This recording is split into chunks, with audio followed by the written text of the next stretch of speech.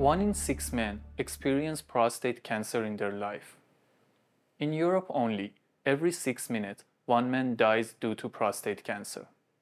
Following the recent advancements in diagnosis and treatment of prostate cancer, the 5-year survival rate for the early stage diagnosed patients is almost 100%. But in patients that are diagnosed later, when the disease have already spread to the other organs, the survival rate drops to 1/3.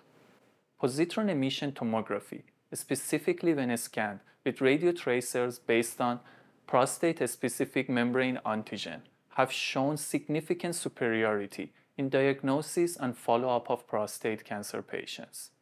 However, conventional PET scanners cannot suffice the resolution needed to capture small lesions in the prostate. Also, they are not easily available to everyone due to their high costs. To address the mentioned demand, we are developing an accurate and cost-effective PET scanner dedicated for prostate imaging. Unlike conventional PET scanners with cylindrical design, our scanner benefits from a dual-panel geometry. This design not only significantly reduces manufacturing costs, but also gives access to surgeons to perform real-time imaging during surgery.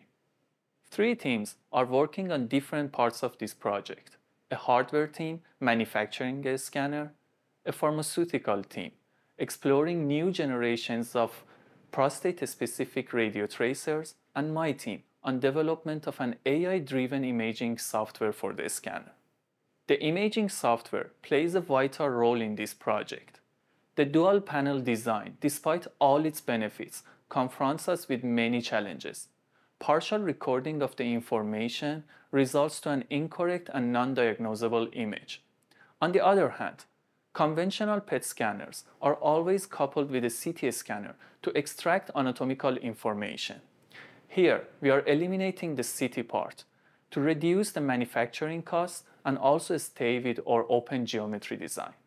To address these challenges, I am implementing AI-driven solutions in the imaging software to compensate for the reductions in the hardware.